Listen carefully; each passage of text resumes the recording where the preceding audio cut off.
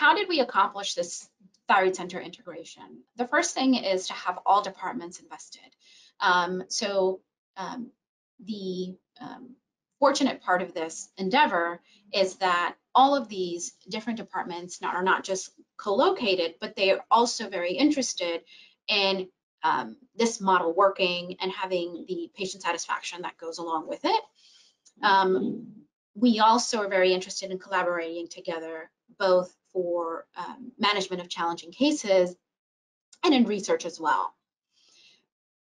We accomplished this also with a central Thyroid Center Coordinator.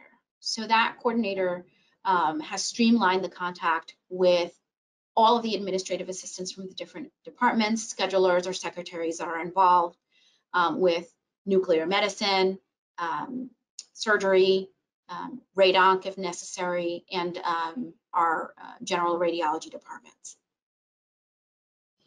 The patients identify this coordinator as their personal advocate and navigator, and they are held accountable for making sure that all steps in the patient's care are appropriately given.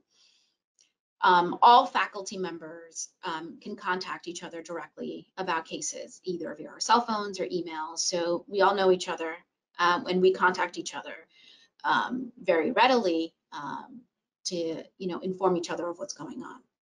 So much as to myself, giving a call to Mark Erkin the morning of surgery of a parathyroid case, for example, that there might have been a discrepancy, just things to look out for because of what I saw, or giving us vice versa a heads up about a case where they saw some findings macroscopically in the OR that may or may not necessarily be reflected in a pathology report, so that we understand what we're dealing with on the other end.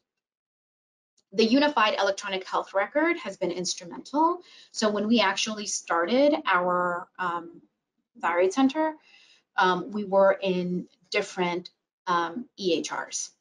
So that was a little bit of a hurdle that we still overcame very well with the Thyroid Center Coordinator. But then this has also reduced that layer of friction that can happen when there are different doctors, different locations, different health systems. So that is very, very helpful as well.